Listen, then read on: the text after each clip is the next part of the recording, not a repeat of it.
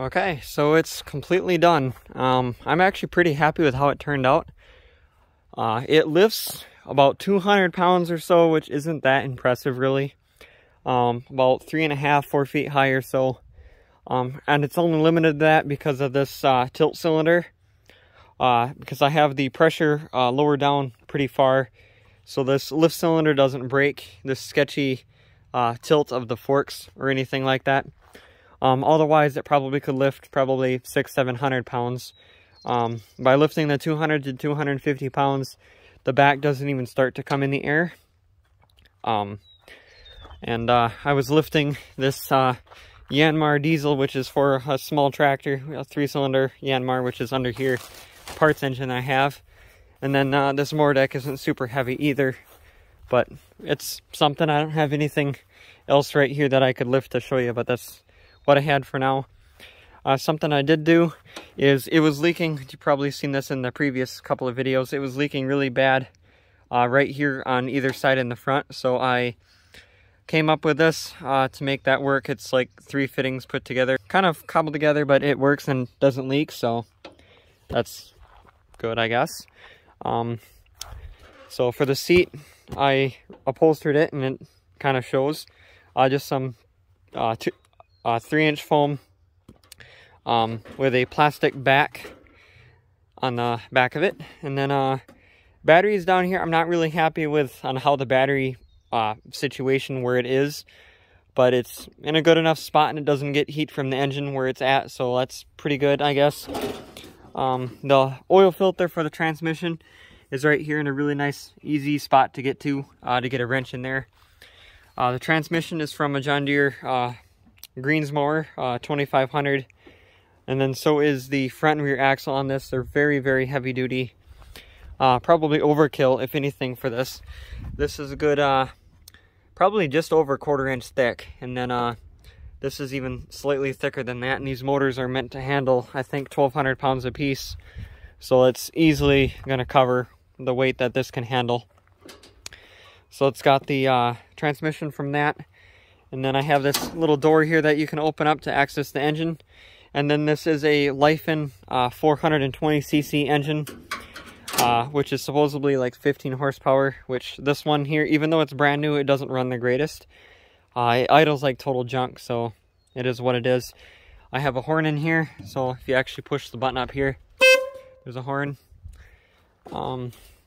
Go around to the back here, there's a radiator to cool down the hydraulics because it does get quite hot working this pretty hard.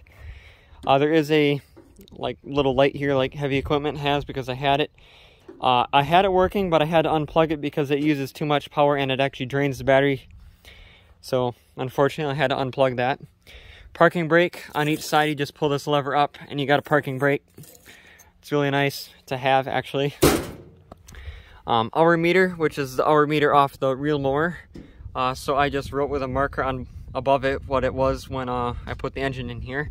And then you just turn the key on, and then that comes on with the key. Decal I made and laminated here to show the parking brake. I didn't do it on that side. And then I never made a cover for this because I figured it takes some leg room away with that cover, so I never actually did it. And then somewhere I should have a cap for the steering wheel, but I lost it and haven't found it, but there should be a cap on there at some point. Throttle is right here along on the side. Choke, and then of course the horn button, and then a handy decal that says what everything does. And then this operates, if you pull it back, it tilts the forks back towards you. If you push it forward, they go down. And then this lever here brings the loader up. And then this here pushes it down, which of course you don't need the engine running to go down. The cylinder for steering is only a 4-inch cylinder, and it's kind of mounted at an extreme angle. But it does seem to work pretty good, so I left that be the way it is. 2-spool hydraulic valve with the adjustment turned down so it only lifts 200 pounds or so, like I was mentioning. 18-inch or 10-inch stroke hydraulic cylinder extends from 18 inches all the way to 28, fully extended. Greasable bearings where the loader goes up and down. Just happens to be that's what I had, and it seems to work really good. The forks are just like U-channel with some solid round welded in the middle, which for what it can lift currently is more than plenty. So I guess that's good.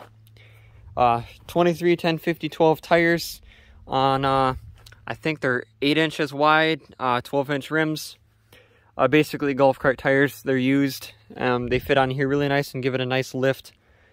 But yeah, that is it for this video. This turned out really nice. Eventually I'm probably gonna buy another cylinder, another 10-inch stroke cylinder like this one, and swap out this top one with that, and then I can increase the pressure and probably lift 500-600 pounds. But this isn't my main machine, and I don't even need it realistically, because I have a forklift, actually forklifts, so this is just kind of like a for fun kind of machine.